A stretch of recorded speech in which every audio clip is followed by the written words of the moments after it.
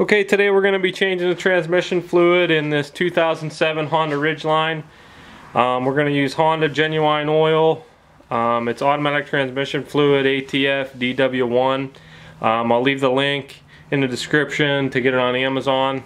First thing we're going to do is we're going to loosen the fill plug. We always loosen the fill plug first because if you drain your oil out and you can't get your fill plug out, you're kind of screwed. So we're going to loosen the fill plug. It's a 17 millimeter. It's located below the brake booster, below the master cylinder. I don't know if you can see it there. It's right here. Hope you can't really see it right there. We'll get that loose and I'll bring you back in.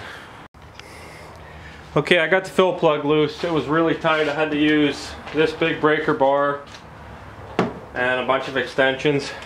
Make sure you use a 6-point socket. Probably won't focus, but not a 12-point.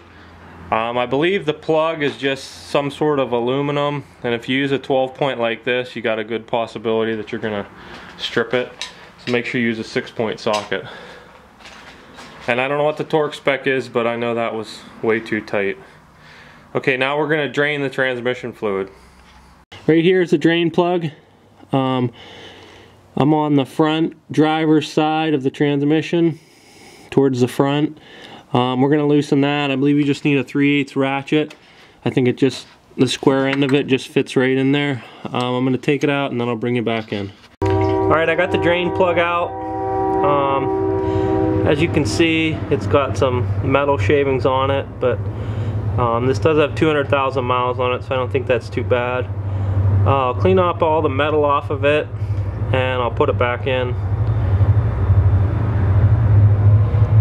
Okay, the drain plug's back in. I torqued it to 33 foot-pounds. That's what I found. I'm not sure if that's correct. Do your own research.